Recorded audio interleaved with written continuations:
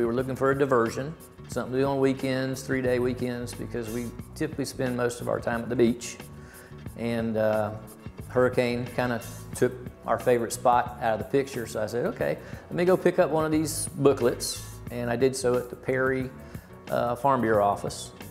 And I picked her up after an appointment, and we just headed straight out to Pearson Farm, got some ice cream and some nuts, and so we thought it's a no-brainer. We can get a free t-shirt out of this by hitting 10 spots. Well, we ended up having so much fun, and I started logistically planning trips for the weekend that we would actually go, and I would map out using MapQuest multi-stops. It was a challenge, it was enjoyable, it was nice to meet so many people, and again, as Skip said, the places we went and the food, the treats were excellent. I grew up on what I refer to as a play farm. I grew up in a southern town south of here, and we had horses and goats and pigs, and it was just livestock.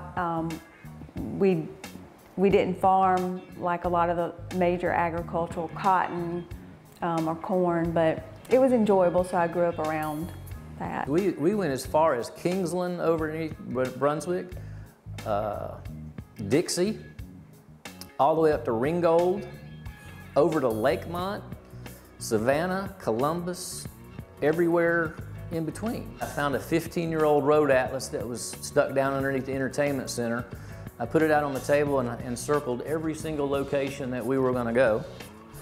And then I used the MapQuest multi-stop function and the websites from all the different certified farms to see when they're open, whether it's weekdays, weekends, if there's a certain window that they're only open, and mapped out our route, and we would hit that route and go from place to place. And as we visit each, we highlighted where we'd been on that map in yellow.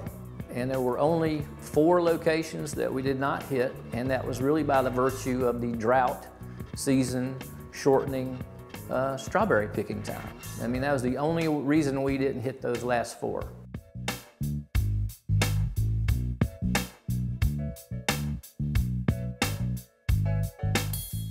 Yeah, it was a lot of fun. It was a diversion.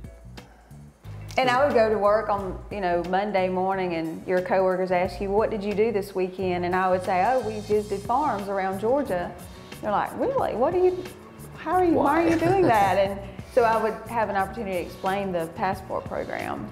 The beauty of the program, it advertises what is already around you and available that people may not be aware, because a lot of the farmers, they don't have billboards up like Ellis Brothers or Lanes, but they're out there, and some of them are just feeding the members of their local community.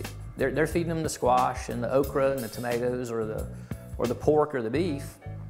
And for those that like to get out, that like to do a little agritourism, there's your motivation. Go beyond your locale and visit some of these people.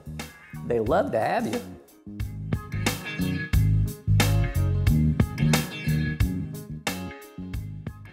Yes, they would. And if you'd like to find a CFM near you, maybe do the Skip and Denny thing and try hitting them all, head over to gfb.org, click on the Outreach tab, followed by the Certified Farm Market link, then get out that old trusty road atlas like Skip did and plot your course.